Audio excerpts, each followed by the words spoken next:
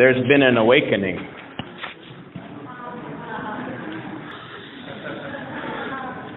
Like you didn't expect that. Come on, really? It's interesting to think about it, though, for a moment. Mary left with haste in those days. In those days, Mary left with haste. And what are those days? What just happened?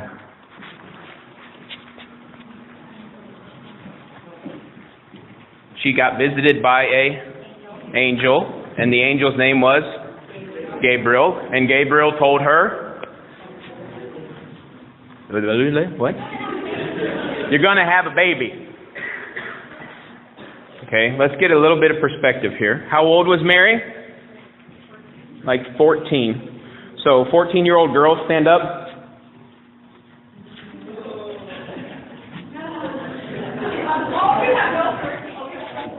I have two 13-year-old girls, stand up.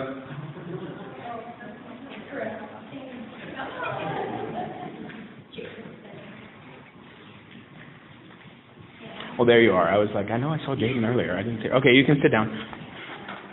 This is the age Mary would have been. And she gets visited by an angel, and the angel says to her, you're going to have a baby.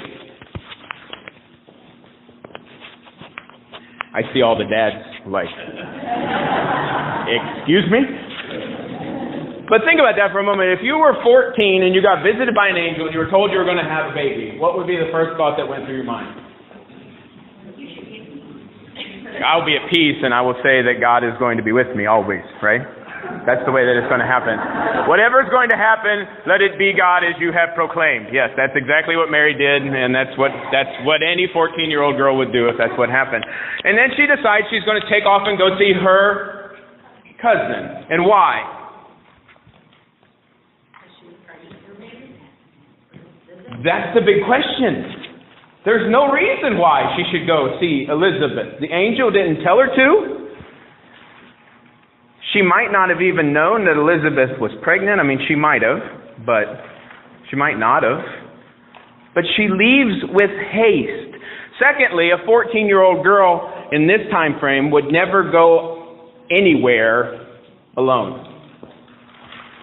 She wouldn't go walking around the village to do window shopping alone. Someone would go with her.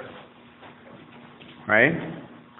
She's going 70 miles away to visit her cousin. And according to the Bible, she does it alone. There's no reason for this trip at all. But yet Mary does it because there's been an awakening.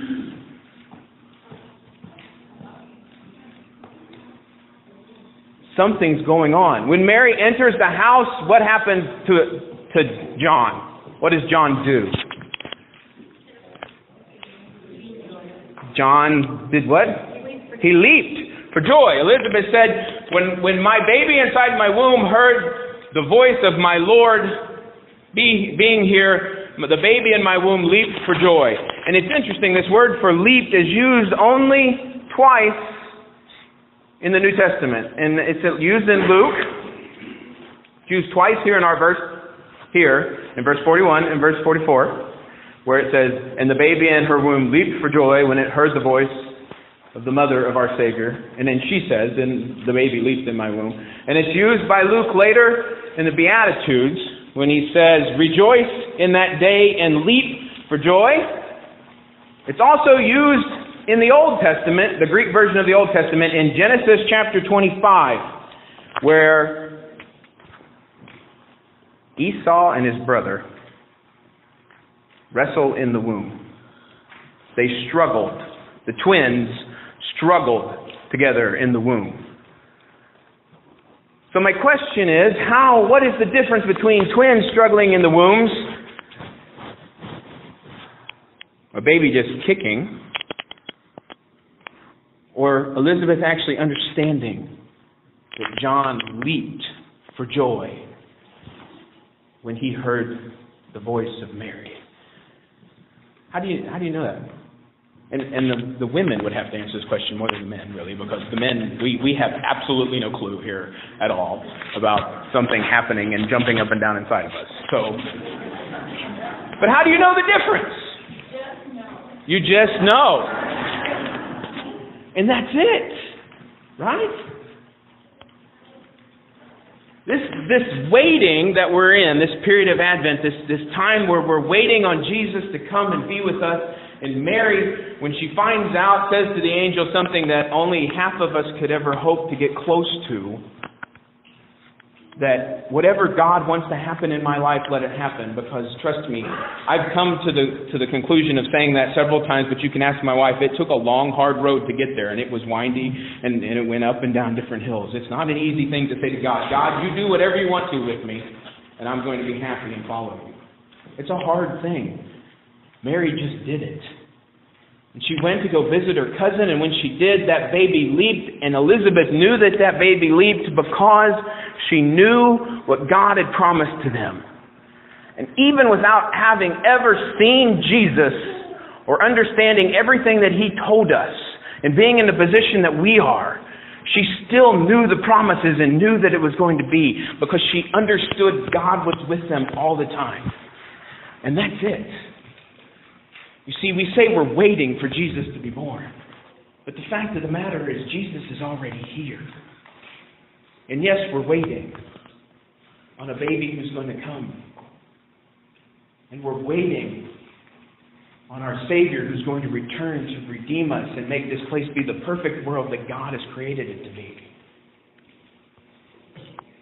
But in that time of waiting,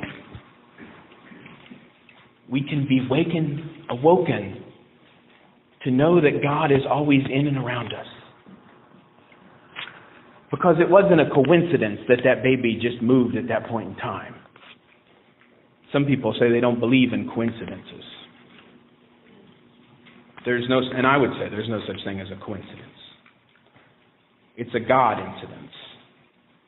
Because God creates things and allows things to happen in our lives that remind us and show us constantly that He is always with us.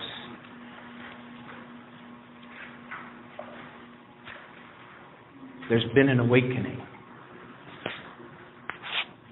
Have you felt it?